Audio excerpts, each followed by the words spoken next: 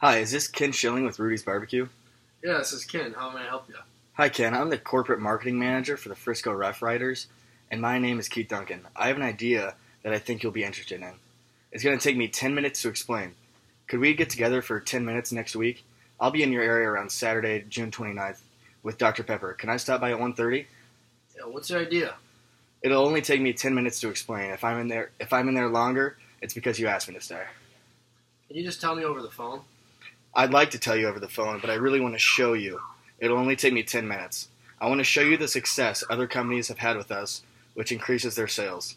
I guarantee you it'll only take 10 minutes. Is 1:30 next Saturday okay? I'm not really interested. Well, that's why I called you.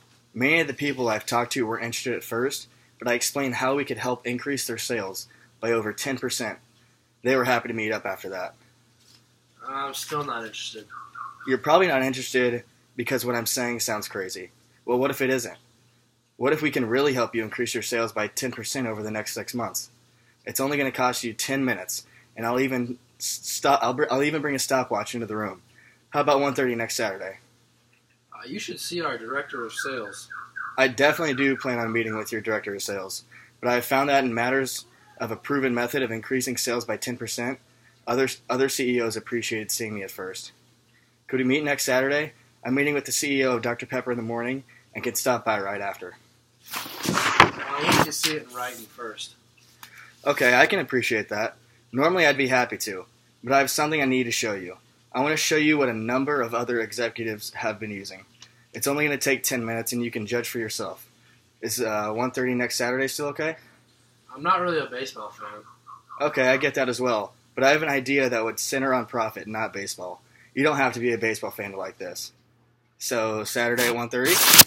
Look, I really don't have the time. What time do you start the day at? Around 7. Well, how about I be on your doorstep at 7 a.m. next Saturday, before you get started. I'll even bring the coffee. Do you prefer black coffee or cream and sugar? I'll be there no longer than 10 minutes unless you ask me to stay longer. I don't think I'm interested. Well, Preston Atkinson of Whataburger wasn't interested either, but after we met, he liked some of the truly unique ideas that we discussed. I value your time, and I wouldn't be in your office more than 10 minutes. My feeling is that you would appreciate that we did get together. So is next Saturday at 1:30 still okay? Call me next week, and I'll see what my schedule looks like. Perfect. I have my schedule on me. Want me to schedule a time right now? Is 1:30 next Saturday still good for you? Your team isn't very good. I can also understand how you feel with that.